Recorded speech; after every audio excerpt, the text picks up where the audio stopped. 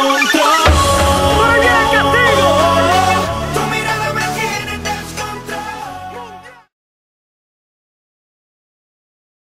Hola, ¿qué tal? Mi nombre es Joseph Calderón. En esta ocasión les voy a enseñar a cómo crear una pancarta en Publisher. Pero ¿para qué nos sirven las pancartas? Las pancartas sirven más que todo para decorar o para dar la bienvenida a alguien. Bueno, para empezar primero ingresaremos a Publisher. Luego seleccionamos la opción que dice pancartas.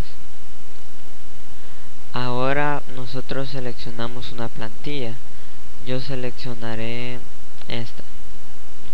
Antes de empezar a editarla tenemos que configurar la página.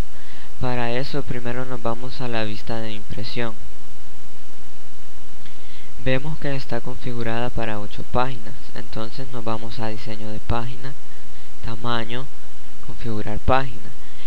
Aquí nos indica que 8 páginas equivalen a 152 centímetros. Entonces esos 152 centímetros los voy a dividir entre 8.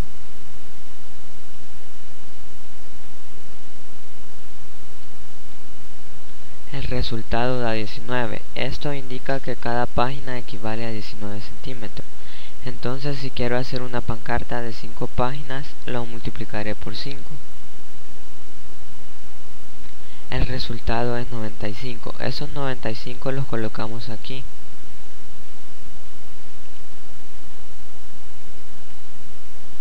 Ahora podemos ir a confirmar en vista de impresión y vemos que ya está configurado para 5 páginas.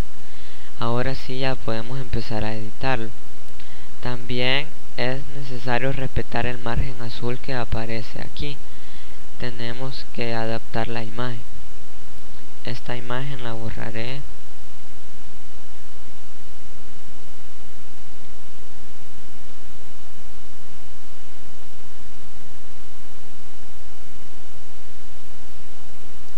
Yo haré una pancarta del Real Madrid. Primero escribiré Real Madrid. Ahora insertaré una imagen.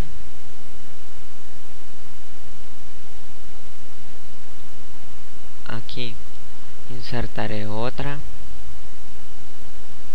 Esta la pondré por aquí. Y nosotros podemos seguir adornando hasta que nos parezca la pancarta.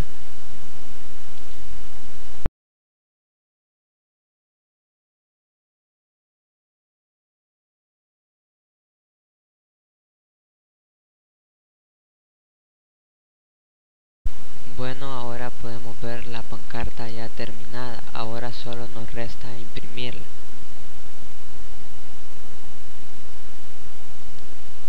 Bueno, este ha sido mi tutorial para crear pancartas. Nos vemos en otra ocasión.